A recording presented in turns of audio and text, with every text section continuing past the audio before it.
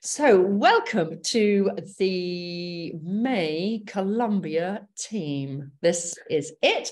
This is your pre-departure kind of admin briefing. The aim of this Zoom is by the end of it, listening to it today or on recording, that you feel confident and you organized and you know what to pack, So we are going to run through your itinerary, your flights, money, extra costs, the budget for Starling, Revolut cards, all that, phones, kit, personal admin, health and safety.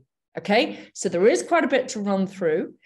As I whiz through each section, if you've got a question, literally wave at me, catch my attention, and we'll answer as we go. So be interactive. Because we do ultimately want you to feel totally organized by the time we finished. So let's start with flights. Okay, let me just move to my flight Colombia. So you are all flying on the same flight, apart from Angus, who is arriving 2 days before and staying at the Zamia hostel in Bucaramanga. Now, that is absolutely fine. We've just heard from Angus, we've just heard from Brendan that he will pick you up at the hostel after picking everybody else up from the airport. So their arrival time is about 10 to 8 in the morning. So he should be with you, let's just say about 9:30. Okay, but there is a group WhatsApp. So with anything that changes, we can work, you can just be kept up to date. With the rest of you going on Avianca, it's pretty simple, straightforward flight. Okay, by the time you get to Bogota, you will be exhausted. It is the early hours in the morning, and then you will go. You will arrive, you will pick up your bags. I think that is one thing you have got to check when you are checking in or at the airport. Are these bags going all the way through, or am I getting them in Bogota? It can change. So please clarify so you know what to do. Should your bags go all the way through, which is the dream ticket, then you will check out, you will come in, go through customs at Bogota. Okay, and then you will walk out of the airport and down literally next door to the internal airport to catch that internal flight. Now, Avianca can be a bit annoying. And if they can change their internal flights, the timing of those internal flights, more often than we like. Okay. But I don't want you to panic if you get to Bogota and they say, oh my God, we're sorry, that flight's been cancelled. They are really good and they will just automatically put you on the next flight. Again, this has happened. The last 2 times has actually been really efficient and no changes, but we have seen these changes. So I'm just forewarning you. So when you get to Bogota, you go to the internal, you check in for your internal flight. If they change it, don't panic. They'll put you on the next one. On the group WhatsApp, you let Brendan know. Okay. And he will be monitoring the flights from his end so he will know. But that's what you're going to do. And then Angus, you will then you just rest up at the hostel until they come and get you. Okay. And all comms will be on the group WhatsApp. Okay. Before you go, there is a form online that you need to fill in for Colombia. It is a beast of a form, okay? It literally fries everybody's head, and you can't do it until the day before you go. So I'm not even going to send you the link until the day before you go, because people are going to go too early, and it causes, all sorts of admin stresses. So just be mindful that the day before, there will be an infuriating form to fill in. We will be sending you lots of top tips and will be in the office to help, but that needs to be done. Other than that, it's all pretty straightforward. Meeting at the airport, communicate on the WhatsApp, but I would check in by yourself, go through passport control, and then meet everybody on the other side. You are, I think, Terminal 3 from the top of my head, and I would just meet in the atrium at the bottom where you've got Costa and Pret hanging out in that big seating area, and start texting each other and meet up there. Okay? Any questions on your flights? Good. Okay. Now to your itinerary. Okay, so the itinerary is I'm not going to go through a day-to-day itinerary because that changes day-to-day, kind of weather dependent. There's so many variables. But when you get there, you will have a day-to-day itinerary and a week-by-week itinerary given to you, all written on the blackboard when you get there, so you know every day what is expected of you, your timings, So you are kind of led through the experience. But as an overview, the first 2.5 weeks, you are in Barichara. Seems like my Spanish accent there. Okay, that is where you are going to be living. That is in what we describe as the Canyonlands, really, really, really rural Colombia, which you will love and appreciate at the end of your program when you look at the coast versus this rural experience, because this is where you are going to be. Brendan is our guy on the ground, okay, and his family. And they are kind of big movers and shakers. They're part of this fabric of Barichara. They are loved by all, and it's a really small community. And you, as his guests, are just swept up into this community atmosphere.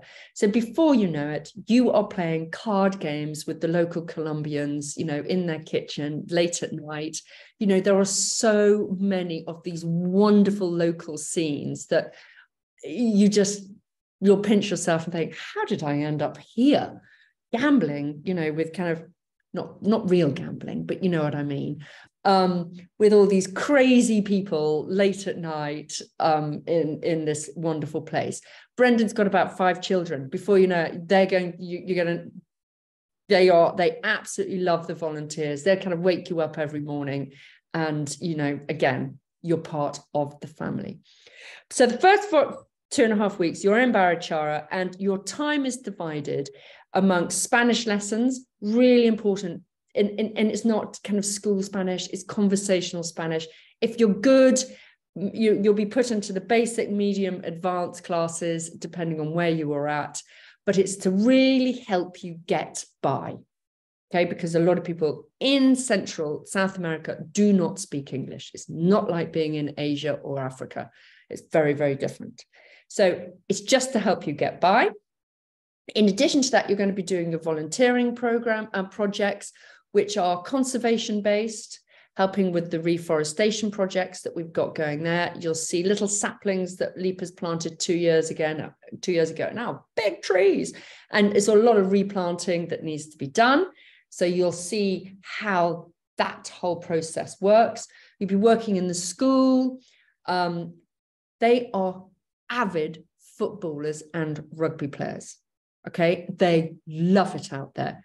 And girls, this is for you too. Okay, it's not a kind of boys versus girls thing. It's everybody can get involved.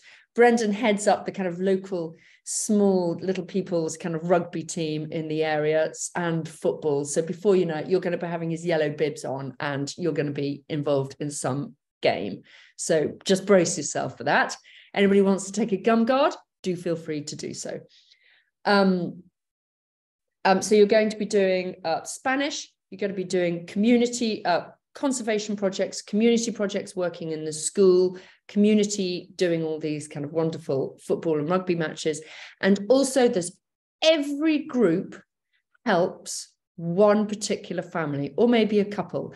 And that family is a family in need voted by the community. So there's a part of the budget goes towards this person who's in need. And the last time it was a blind man who needed to have his floors all evened out. So they kind of set to, and they put all this kind of concrete floors down so he could easily move about. The time before, it was a lady whose roof had fallen down and everybody rebuilt that. So there is always a person in need voted by the community, which you then tackle. And everyone loves that. Okay. In addition to this 2.5 weeks, you'll be going on gentle hikes. And the purpose of these gentle hikes is to acclimatize, to get fit, because you've got a big challenge at the end. So you do little hikes in week 1 and 2. In week 3, you do a canyon hike, which everyone loves, but it is hard work, telling you now. You trek down, you sleep by the river, and then you have to trek up the next day. Okay, then you rest up. And in the final week, final 10 days is phase 2, when you move to the coast. And within that 10 days, you do the big challenge, which is the 3-night, 4-day Lost City trek. Okay. Now, everybody does this, but everybody has to get themselves into that mental space thinking, I have signed up for this and I am going to do this. It is a challenge. It is sleeping in hammocks. It is showering in the rivers. It is very basic, but it is absolutely sensational as you go right from the coast, trekking through all different, going through the cloud forest, the jungle, up to the top where the Lost City is. So it's kind of 3 days up, 1 day down. So you've got mules and everything to carry your gear. All you need is a little day sack.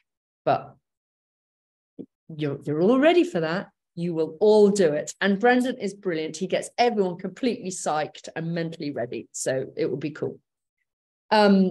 Within that last 10 days, you will have downtime to just chill at the beach. You'll be going to Palomino Beach, Santa Marta, and ending in Cartagena. And that is your end point. So for those that are wanting to go traveling on at the end, that's your exit. And if you're wanting to go north to Central America or south, further down to South America, super easy to do from Cartagena. Okay, really, really easy. And all flights can be changed closer to the time when you're out there. We can direct all of that. Okay, so is that go? Quick question. Is Brendan with them throughout all of this 4 weeks? Yes. Okay, thank you. Brendan and Josie, his wife, and his 5 children are the main movers and shakers behind the program. And then under them, you've got 3-ish program junior leaders who take you off. If the group is dividing on one day, some are doing community, some are doing reforestation, some are having Spanish lessons. You go off with various people.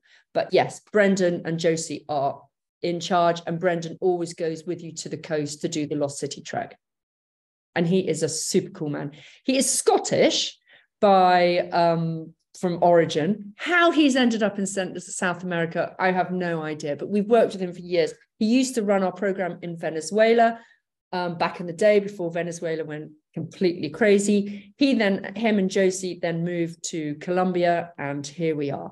But my kids have both stayed with him, both boys, and they absolutely love him. He's got some crazy tales to tell you. So pick his brains, about narcos and all of that. He's really interesting. So everyone loves him. Any other questions on your itinerary? No. Okay, great. So where are you going to be living on your itinerary? When you're in Barichara, you're living in a hostel, which we take over. So it's like the Leap Home. But it's really nice and civilized. You've got kind of girls, boys, dormitories. There are some rooms with bunk beds, some rooms with single beds. Your meals are there, breakfast and lunch are there, your Spanish lessons. It's got great chill out area, hammocks and the likes. It's very, very cool. In the evenings, supper is not included. And the reason for being is that you need the choice. You know, there's so many great little restaurants and cafes and sodas where you can go and hang out. So Brendan will direct you where you could go and have supper, and he helps organize that. So budgeting for supper, I would budget kind of $10 to $15 a night. Okay, that's really all you need. But it always then comes down to how many beers you're going to drink. If you're going to go, you know, drink very kind of expensive imported wines, then you can see how your budget can run away with you. So you've got to be mindful and set a budget. Most people kind of set a budget of 150 quid, 200 quid extra a week, and don't go over it. Okay. So while we are on the case of money, okay, everybody is to take 2 bank cards. Okay. This is just good practice. Take your debit card. Okay. Because you're going to get your money out from ATMs, the local currency. So take your debit card and take a Revolut, Monzo, or Starling. Those are the cards which don't charge you for every time you get money out of the ATM. Okay, but should you keep them separately, so you never take 2 cards out with you at any one time. Should you lose your bag, get it stolen, you never know, drop it into the sea, you've always got a spare card back at base. Okay, so don't try and get the local currency out until you get to Colombia, and you'll be able to get it from an ATM at the airport, either in Bogota or Bucaramanga when you arrive, or when you're in Barichara. Okay, it is easily done. Extra costs to budget for. Okay, so mentioned the supper and your beer consumption. In addition to that, at the weekends, you are free to, if you wanted to go to San Gil, this is when you're at the coast, in the countryside, there is a town about half an hour away called San Gil, which is the adventure capital of Colombia. That's where you could go whitewater rafting, paragliding, bungee jumping, and do all those crazy, crazy things. In the document that I have sent you or shall be uploading to your MyLeap area, there is a list of how much those things cost. For example, a bungee jump costs about $85, whitewater rafting about $60-ish. So you might want to budget for the 2 weekends that you're in Barichara, you might want to nip both weekends or one particular day to do one particular activity. Up to you. Okay, but that's very easy to organize when you are there. But as a heads up, please make sure your insurance covers these things. If you've taken out the insurance that we recommended, being Campbell Irvine, they cover 2 bungee jumps. Who knew that people want to do 2 bungee jumps? But apparently they do. But they cover. But if you've got some other random thing, just make sure, you know, it's whitewater rafting up till level 3. So just check. Campbell Irvine does cover that as well. But check. Any questions on costings, finances, how you're going to get your money out? All good? Cool. Sorry, can I ask a quick question again about debit cards? So you feel they should take a debit card rather than 2 Monzo-like cards? I'm just a bit anxious if there is money in Rue's bank account. Should I sort of siphon most of it out in case his debit card was stolen and they then had ready access to money, as opposed to the Monzo, which, you know, he might only put £100 on the Monzo? Yes, that is true. You can do, but you can't get 2 Revolut cards. So you'd have to get a Revolut and a Monzo. Sure. So, yeah. I mean, that is, you know, brilliant practice if you want to go down that route. But I would be making sure that the debit card is always in a safe place. And when they go out and about, they take the the Monzo, so that the debit card's a backup card. And is there a safe place for the debit card? I mean, is there a kind of a locker or anything like that, as opposed to just in the bottom of a backpack? Yes. So in the hostel, stuff can get locked away. Okay, thank you. Okie dokes. Phones. Okay. Like your bank cards, take 2 phones. Okay. It's another great practice. So you've got your all swinging and dancing phone, which you're not going to lose, get nicked, or drop in the sea. But should one of those 3 things happen, you've got a backup phone at the bottom of your rucksack. Okay. And the reason being is that buying phones in South and Central America are hugely expensive, and you cannot send anything to South or Central America. Okay. It will just get nicked at customs. So take a backup burner phone of any shape or variety as a backup. Okay, dokes. SIM cards, you will have Wi-Fi in all the accommodation. Okay, it's Wi-Fi which is good enough to WhatsApp. It is not good enough to download movies and things. Okay, so if you're going to think you're going to, you want to download a couple of movies or audiobooks, do that before you go for downtime. Not that there will be much downtime, just so you know, but just in case. So with the SIM cards, again, that is very easy to buy in Barichara when you're there to put in your phone if you want to go down that route. Sometimes everyone leaves their all swinging and dancing telephone as it is, and in the burner phone, put the local SIM card in. So that's often how people manage it. Any question on the phones? Just be careful of your phones. It is just, even though you are in a lovely countryside, kind of rural town, everybody likes the look of a very swanky iPhone. Kit. Okay, I'm just going to go through the kit list.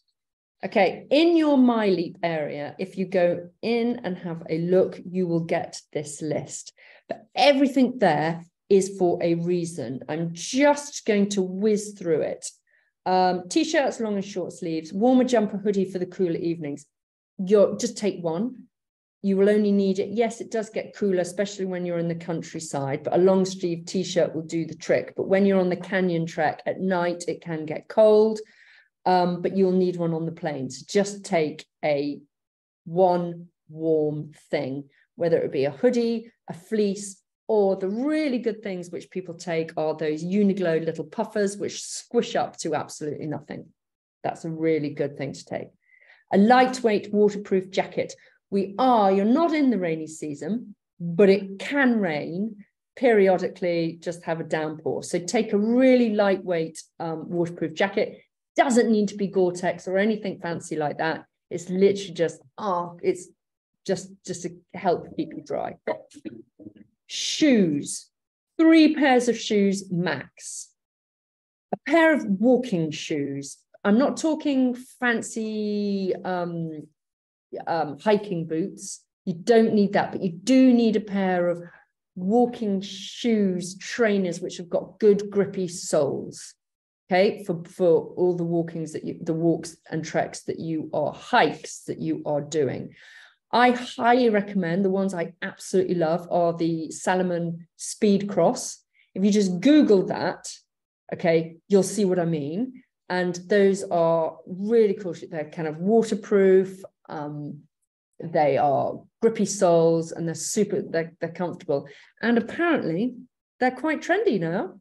Who knew? I know they look awful, but apparently you shouldn't be ashamed with a pair on your feet. So a pair of walkie, good sturdy stuff, a pair of trainers which you want to wear in the evenings, or kind of shoes that you want to, keep nice. And then a pair of sliders, Birkenstocks, those plastic 2-strap Birkenstocks, a pair of Crocs. I know they're ugly, but they're really useful. So that's all you need. Okay. You're not to take more than 3 pairs of shoes. On the kit list, it says 1 pair of water shoes. It's not essential, but if you're squeamish about walking in rivers when you're on the Lost City trek, then take a pair. You know, if you just think, oh, I've got to bathe in this water, sometimes it's going to be absolutely clear, but sometimes it'll be fast flowing, so it'll be quite murky and you can't see the bottom. So if you're squeamish and you just think, oh, I feel much better with a pair of those, you know, these little reef shoes on, then take them. When it comes to bags, okay, top questions to everyone. Do I need to take a rucksack? No, not really. You don't need to take a rucksack. You can take a roll bag, but what you are not taking is a hard shell-like suitcase on wheels, okay? You are not taking that. You have to take a bag which is soft, malleable, and can easily be squished into the back of a minibus and strapped onto the roof of a bus, okay? So it's got to have an element of flexibility to it. The bags, if you haven't got a bag, the bag that I highly recommend are the mountain equipment, heavy duty plastic bags. They are absolutely brilliant. North Face do them too, Patagonia, a thick, thick rubbery plastic. They're so durable and brilliant, but mountain equipment is the cheaper brand. Okay. Thin sleeping bag or liner, a sleeping bag liner is absolutely is all you need. And that's just to basically climb into when you're doing the treks, when you're sleeping out at night. Okay, everything else is self-explanatory. Okay, so personal admin. Zoe just wants a reminder, could everyone fill in their MyLeap, their health form? Tell us everything. Please don't be shy. Go for it. You know, we've heard it all before, but the more we know before what I'm trying to say is we hate surprises. So what we hate is people arriving and then telling us they've got a severe nut allergy. That's hopeless, you know? So any kind of physical issues, mental health issues, give us the heads up, okay? And health and safety, Brendan and his team will guide you out there, okay? So, you know, just listen to what they say, especially when it comes to drinking, when it comes to going out late at night, you know, listen to their advice on the ground. There's no point me banging on about it now because it will just, you're not in the scene. It's not real. But when it comes to kind of drinking and drugs, if you get caught buying and taking drugs out there, there is no, you know, that's it. No second chances. Off you go. You'll be asked to leave the program immediately. When it comes to drinking, yeah, everyone needs to have a few drinks. Absolutely fine. But please don't be that idiot that gets absolutely trashed and throws up everywhere and annoys everybody. That's just really not good behavior. And that brings the whole group down. So don't be that person. So that is it from me. Does anybody have any questions at this stage? All good? All excited? Are you excited? There's 11 of you now going on this trip. I mean, it's unbelievable. I predict by the time you go, there'll be kind of 12 or 13, but it's a really good size, great mix of male and female. You're in for a treat. Okay. Ask another question, Millie. Yes, you can. To the group, really, if anyone else is at this stage thinking of onward travel afterwards, or whether, you know, whether the other people on the trip are planning to come home at the end of the 4 weeks, or they're open-minded, or they know they're carrying on. Are you all open-minded?